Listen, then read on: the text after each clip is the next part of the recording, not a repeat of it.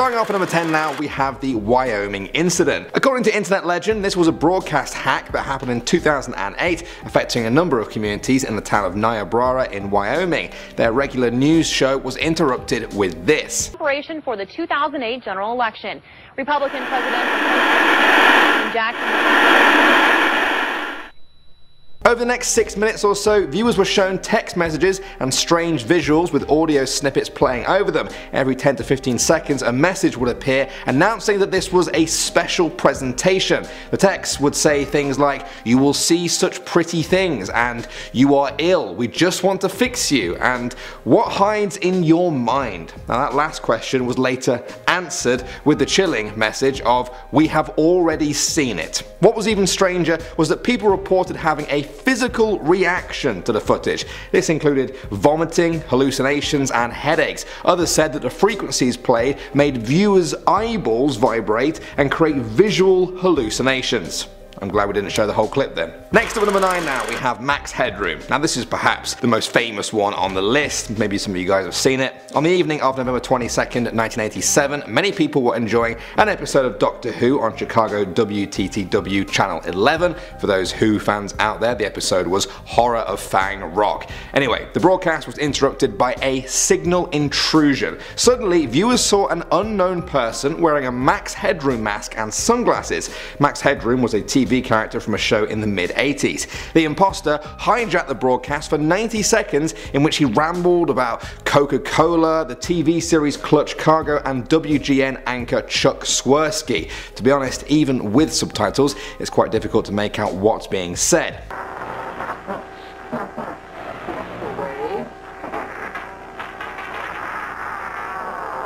At the time, an FCC engineer said that the perpetrators would face a maximum $10,000 fine, up to a year in prison, or both. It's been over 30 years since the event though, and the culprits have never been caught. Coming in at the number 8 spot now, we have Vrillon. This is a strange one from 1977. During a regular news show on Southern Television, there was a broadcast interruption just after 5 PM on November 27th.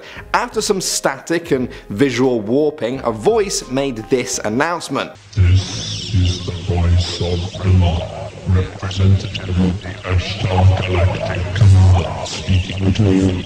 That person, calling themselves Vrillon, claimed to be an alien commander from an intergalactic association. The disembodied voice spoke for about 6 minutes. The main message was a warning to all humans to put down our weapons of war and to enter a new age of Aquarius. Then, and only then, would we make it to the next level of evolution. Suck your energy from you, the energy you call money, and we'll put it to evil areas, giving you worthless dross in return.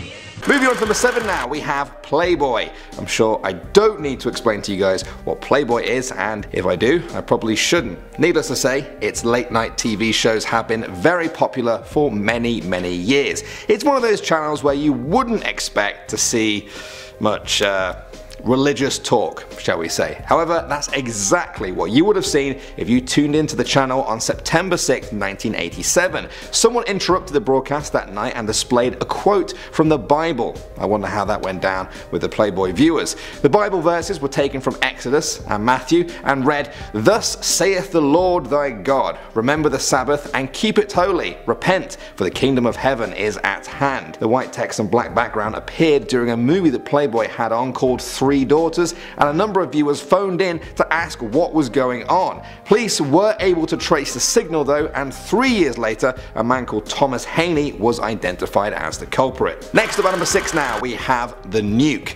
Okay, for this one I want you guys to do a bit of imagining now. I want you to imagine you're just chilling at home, just watching a channel that's showing beautiful scenery, live, it's playing relaxing music, that sort of thing, and then you see this. Yeah, that looked a lot like a nuke, and people in Czechoslovakia thought so too when this appeared on a TV show called Panorama in June 2007. The show usually just showed scenic footage of the Czech countryside to attract tourists to Prague and the surrounding area. When the camera appeared to show a nuclear bomb exploding during its morning broadcast, all hell broke loose. Some people who lived in the area started trying to leave before the radiation spread. Others were contacting the government asking what to do. The government received so so many panic calls that they had to issue an official statement confirming that Prague had not been bombed. It turns out that the footage was created as a performance piece by a group called Zothoven. I'm sure their artistic message is appreciated by some people out there, but maybe not the ones who thought they were actually having to flee for their lives. Coming in at the number 5 spot now, guys, we have The Old Couple. This is a really strange one that occurred in July 2007 during regular broadcasting on ABC's affiliate channel WJLA. This image appeared on the screen. Now, to this day, nobody is exactly sure what this picture is of. Clearly, it's two faces. One of them is smiling and one of them looks quite concerned. The faces look like they've been computer generated. Now, to me, it looks like something out of a 90s video game. This creepy image stayed on the screen for several seconds with no sound before completely vanishing. Many people said there was a dark meaning to all of this, that this was no ordinary interruption. The cable company in charge of the broadcast said there was a programming mix-up from an advertisement for the Oprah Winfrey Show. That seemed to satisfy most people, but things took a turn when videos of the event were all removed from YouTube due to restricted access. To this day, I still couldn't find any clips of this on YouTube. All that has survived is this image and the questions that come with it. Coming in at number 4 now, we have War of the Worlds. Have you guys ever seen the War of the Worlds movie with Tom Cruise? I really like that movie, I'm not gonna lie. But did you know where the title for that movie came from? In 1938, future filmmaking legend Orson Welles created a radio drama based on H.G. Wells' novel The War of the Worlds. It was made to sound like a genuine news broadcast about aliens from Mars invading Earth. If you guys were to hear it on the radio today, you might think, oh, this is obviously a piece of written drama, it's not real. Well, back in 1938, on the eve of World War II, it was a very different time. Many people listening to the broadcast missed the introduction where it clearly states that the following is a piece of radio drama, and they thought it was totally real. This is what they heard. About 20 yards to my right.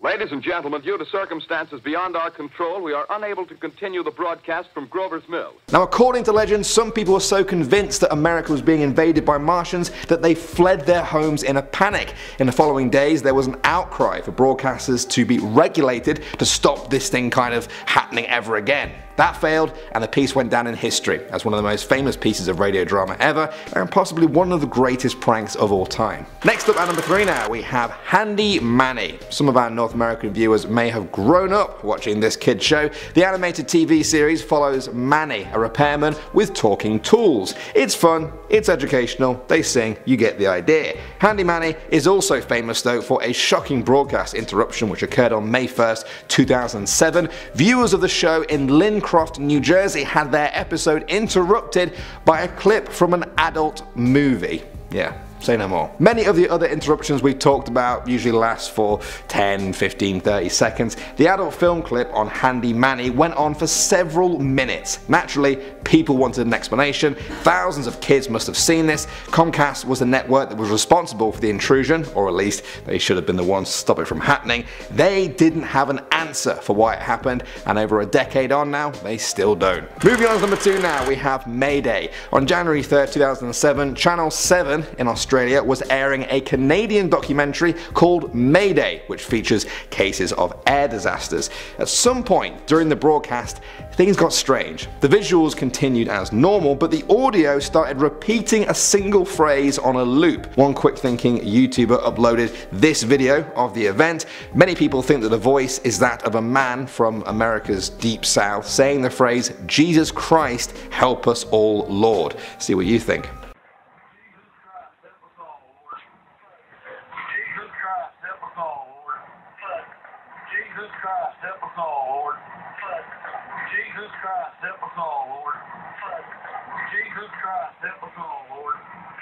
That went on for an astonishing 6 minutes before everything returned to normal. Many people wanted answers, but Channel 7 were very evasive. They denied that there had been an intrusion, but also disputed what the clip was actually saying. They claimed the voice said, "Jesus Christ, one of the Nazarenes." The fact that so many people disagree with that has only added fuel to the fire that something very strange happened that day. And finally, number 1 now, we have Coast to Coast AM. That's the name of this talk show run by Art Bell. He was used to strange calls on his show, but things got even stranger on September 12, 1997. That night, Art got a call from a guy who claimed to have been an employee at the mysterious Area 51 base, where conspiracy theorists say the US Air Force contained and studied aliens and their crashed spacecraft. The caller sounded terrified and claimed that they were coming for him and that he didn't have much time to share with the world what he knew about Area 51. He talked about extra-dimensional beings who are not what they appear to be, that they have infiltrated the US military and are now taking over. Okay, well, what we're thinking of as aliens are they're extra-dimensional beings. The caller began to sound more erratic and panicked. Finally, he started talking about how governments are trying to get human populations down to a manageable number so that they're easier to control. Just after this, the line went dead when the power cut out at the station. By the time they got the backup generators running, the caller was gone. Conspiracy theorists say that it was more than a coincidence that the caller was cut off and never heard from again just when he began to spill the beans on secret government activity. What do you guys think? Alright, coming into number 10, we have the earthquake. Shake, shake, horror shake. This actually really terrified me. In September 2017, a Mexican news station, Foro TV, was broadcasting live on air from Mexico City. This was when the studio was hit with a 7.1 magnitude earthquake. Oh my God. The reporter at first looks calm and determined to finish his segment, but then have a look at the fear in his eyes. Check it out. Then what's even scarier is when the camera cuts to another shot and you can see the equipment in the studio swinging violently overhead. Have a look. I think if I were the reporter, I'd be more concerned about one of the heavy lights coming down and smashing my head open than I would be about the ground opening up, but honestly, both concerning. Imagine seeing this on live television too, like how terrifying. The earthquake was actually the deadliest to hit Mexico in more than 30 years. Coming into number 9, we have this sexy Super Bowl. The Super Bowl is a family-friendly viewing activity. Kids and adults alike get together to watch their favorite teams. But in 2009, 80,000 viewers in Tucson got an unexpected eyeful. Standard definition viewers had their Super Bowl Comcast coverage interrupted by hardcore porn for an eye-watering 37 seconds. It seems that a cable employee was behind the interruption and Comcast Cable had to fork out $800,000 in compensation. This went to viewers who had seen the saucy footage in place of the Pittsburgh Cardinals game. Coming in at number 8, Anonymous hack Fox News. In 2015, Hacktivists Anonymous, known for their creepy smiling Guy Fawkes masks and altered voices, took over a live Fox News broadcast. Fox News was conducting a euthanasia interview with Dr. Jack Kevorkian when Anonymous took over. Have a watch. They deserve it. Dear Fox News, it has come to our attention that you have been alienating the American people. They berated Fox for purposefully scaring people about terrorism and covering up corporate corruption. Anonymous said, "You have sacrificed your journalistic integrity for the dollar. Unfortunately for you, the dollar cannot stop an idea whose time has come." They end up by saying that they've been watching Fox and they know what they've been doing, and also they've been poisoning the minds of America for too long. Anonymous does not forgive and does not forget. I quote. Honestly, this is pretty scary, especially because of the masks. But I have to say, I do enjoy this kind of horror movie, so I'm just gonna sit back and popcorn it up. Fox News. Who knew? Coming in at number 7, we have Captain Midnight. I love a good strike story, an instance of standing up to the man, and this is exactly what Captain Midnight was attempting to do. Why? Because cable's really expensive. Captain Midnight was a character constructed by an HBO electrical engineer who was annoyed at the channel for raising their subscription prices to $12.95 a month, which back in the day that this happened was around $30. This was the 80s, and $30 a month is a lot to watch TV. While that doesn't sound that scary, the takeover did include a threat. It said, "Showtime movie channel beware." Here's a clip of the moment that the takeover happened.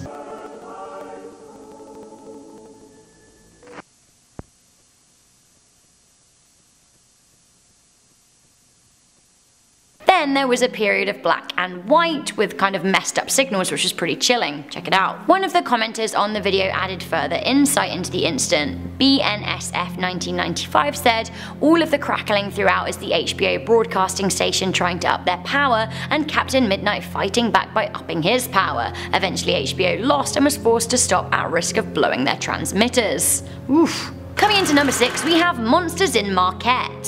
Zombies? In America? You heard it here first. In 2013, an emergency broadcast went out on 2 television stations affiliated with PBS and ABC in Marquette, Michigan. Am I saying this right, Michigan? Is it Marquette? Is it Marquee? You let me know. The stations were infiltrated by trickster hackers who put out an alert to say that civil authorities in your area have reported that the bodies of the dead are rising from their graves and attacking the living. What? This was in like a banner across the screen and it was worrying. The message said, "Follow the messages on the screen that will be updated as information becomes available. Do not attempt to approach or apprehend these bodies as they are considered extremely dangerous." Some people were genuinely concerned when they read this, other people saw the funny side, and some people thought it was very disrespectful. I honestly do see the funny side, it was clearly a hack to me, but I get it that this is not what you want to hear from your trusted local news station. The local station manager and news director Cynthia Thompson issued a statement on behalf of ABC 10 saying that the channel was working on rectifying the hack. Coming into number 5, the CNN coup d'etat. On July the 15th, 2016, CNN Turk, the Turkish branch of the CNN television network, was taken over by force by rebelling soldiers. As CNN Turk were reporting on the coup against President Erdogan, armed members of the country's militia stormed the studio and forced broadcasters off air. I can't find the moment that the anchors were actually dragged off air, but I can find some pandemonium in the studio footage. One guy goes up to the camera to try and explain what's happening, but he doesn't realize that all the microphones are off. Employees filmed the chaos as armed militia dragged them from their building. Honestly, how worrying does this all look? Can you imagine being a Turkish citizen watching TV and seeing all of this happen before your very eyes live? Sometimes watching live coverage of Brexit is stressful, but this is like a whole new level. Coming into number 4, we have the buzzer. So this is a bit of a broadcast mystery right here. UVB76, also known as the buzzer, is a radio station that broadcasts on the frequency of 4,625 kHz. Now the radio station is pretty boring. Or is it? It's a series of buzzes repeated every 25 minutes for 24 hours a day. It usually sounds a bit like this.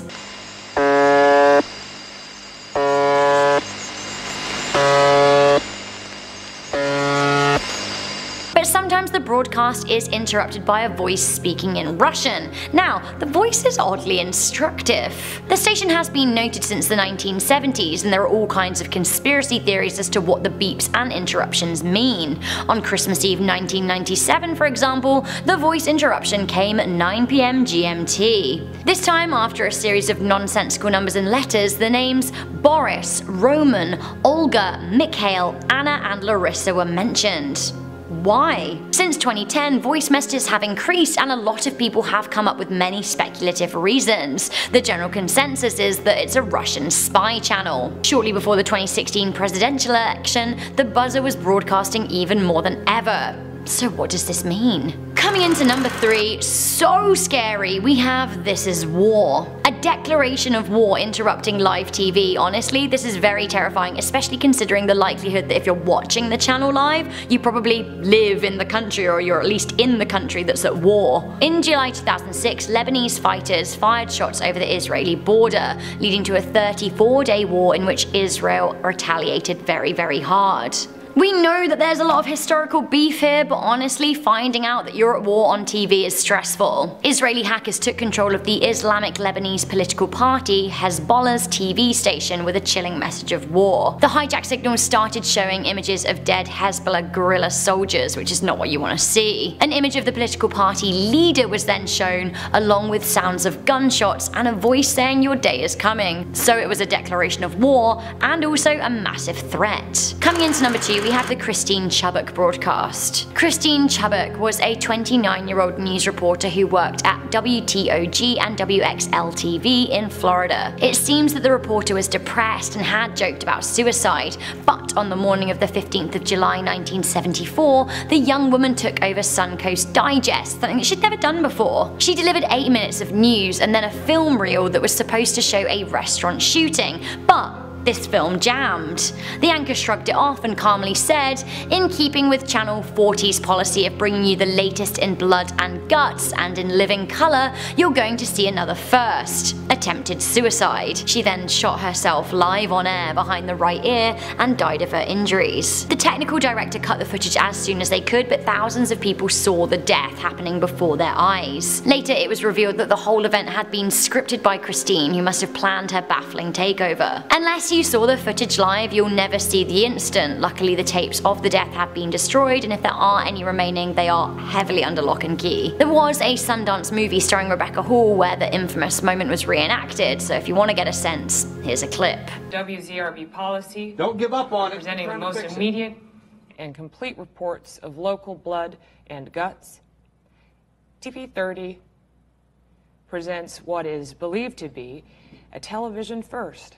Finally, I really hate to say this, at number 1 we have The Assassin. This was one of the scariest and most awful TV interruptions of all time, and out of respect for the dead, I'm not going to show you any of the footage, I'll just tell you the story. In August 2015, a local TV reporter and a cameraman were shot dead in the middle of a live news broadcast for WDJB in Virginia. This all happened at 6:45 in the morning. Reporter Alison Parker and cameraman Adam Ward were broadcasting a live interview with an official from the Chamber of Commerce. This all happened when they came under fire. The official, Vicky Gardner, was harmed, but she did survive. She said she played dead. The gunman was a former reporter at the same station, Vesterly Flanagan, known under the on-air name of Bryce Williams. The perpetrator shot himself hours afterwards following a police pursuit. Audiences saw the murder live on air, which was quickly cut back to the studio. Flanagan had also recorded the incident on a GoPro and uploaded it to the internet. Sickening. Luckily it has since been removed. Parker and Ward's co-workers were offered counselling, but it really shocked a lot of people. At number 10 we have Max Headroom. If you were in Chicago in 1987, then you probably saw one of the craziest things that has ever been on TV. It was so nuts because it made absolutely no sense and nothing was explained. It just popped up for 90 seconds and it took over the city and then it was gone. It was kind of like having a robber come into your home, steal nothing, but then throw syrup in your face and then leave, and you're just sitting there like, what just happened? Let's have a look at this clip.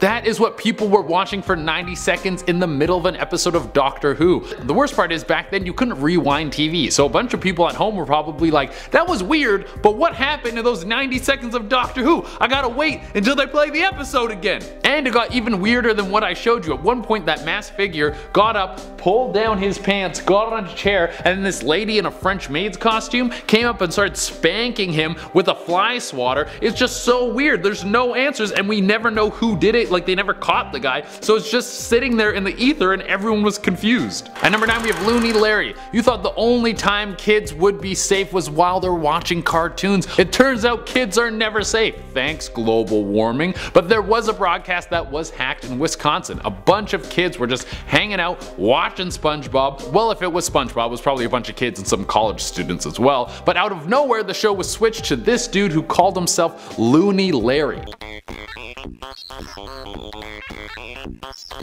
Hi, this is Looney Larry.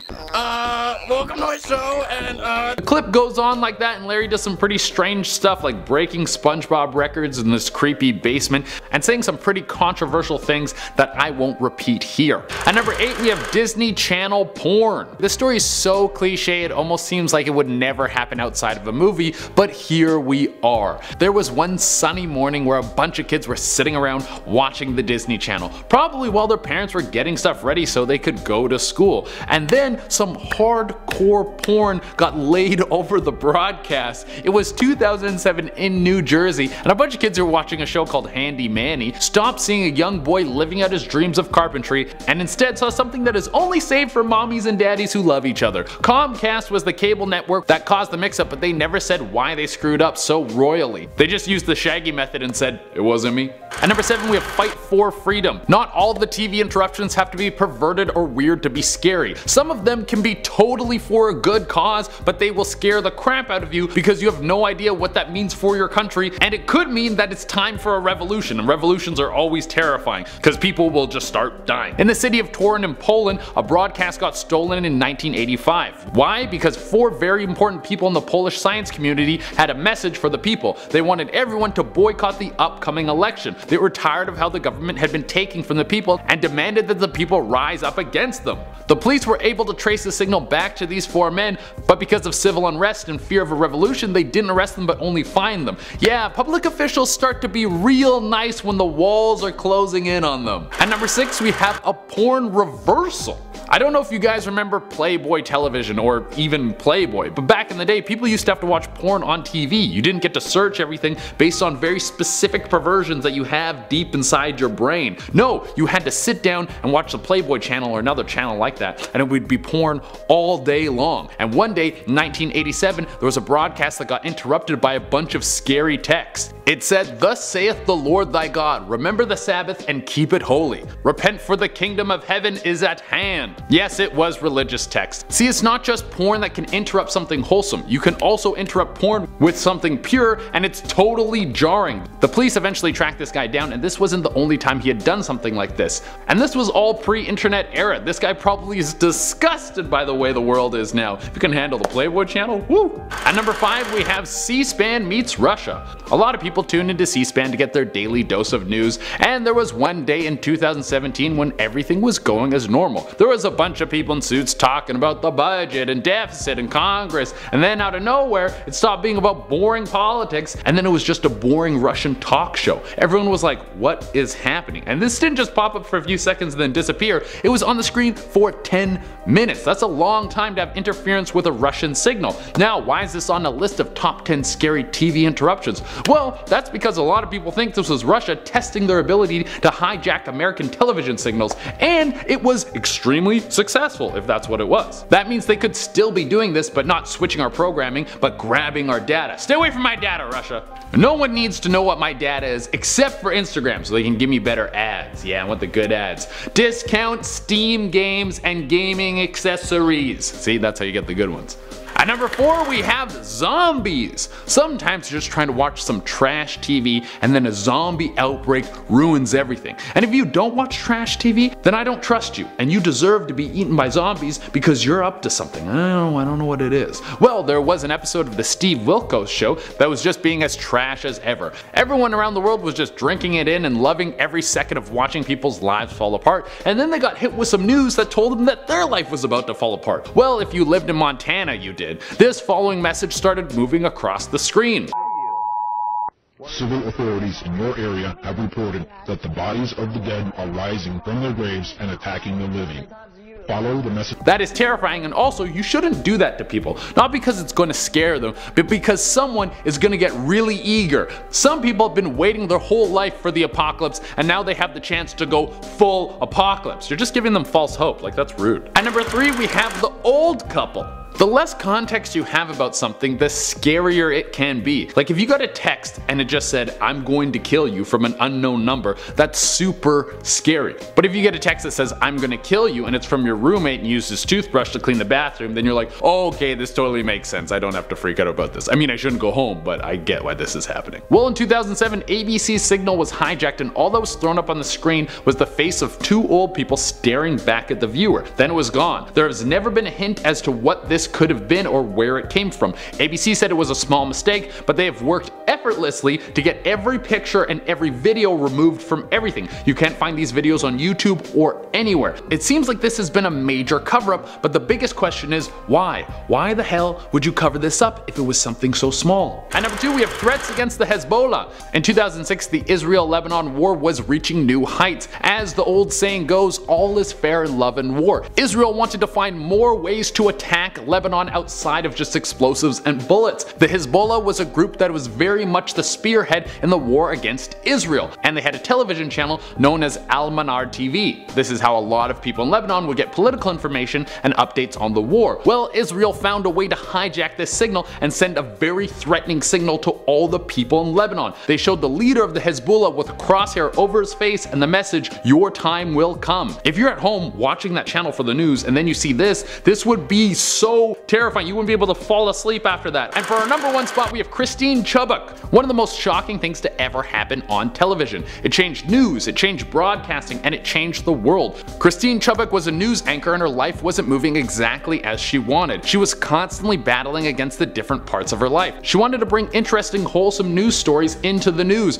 but that's not what got views. It was salacious death and terror that people wanted to watch, so her bosses were pushing her to find those kinds of stories. Her love life wasn't exactly what she wanted either. It's believed that at 30 years old, Christine had never been physically intimate with anyone. With that plus a few other factors stacked on top of her, like her inability to have children, she was dipping into a very depressed state. Because of all this, on July 15th, 1974, she walked into the studio, started a live broadcast, and then committed suicide on live television. People originally thought it was a prank. It wasn't until the story was in newspapers that everyone knew it was real. Alright everyone, that has been our list, and as promised, I'm going to be doing some more pet shoutouts. Remember, if you want me to shout out your pet, you can message me on Instagram. I pick new pets every day, so if you don't get picked one day, you can message back another day. If it takes me a little while to get back to you, I am very sorry. I have a lot of these to do, and without taking any longer, let's shout out some pets. First off, we got this shaggy looking dog named Chewbacca. Look at that hair, living up to the name, so good. Then we got Hades, who is way too cute